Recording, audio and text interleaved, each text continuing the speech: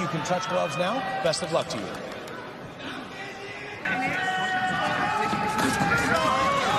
strikes first. He's striking. He needs to throw a big left hook. Mike Tyson style. Yep. That was a clean speed away from people. And still at 42, he still has very fast hands. Brendan needs to be very careful to stand a nice body kick. For his opportunity to get on the scoreboard. Right, Fedor, this is going to be a long night for Quick if he's able. Only been finished by knockout or TKO 3 times for Fedor. Midway through round 1, and that uppercut lands over and over. Page about where he's going to attack. Big shot. And it is over. Big shot. Fedor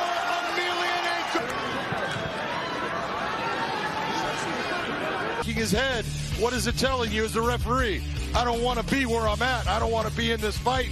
And that's why it was stopped. A good stop. Watch the shot here. Right hand just starches him. He goes face forward. You see it. The last Emperor, Fedor Emelianenko.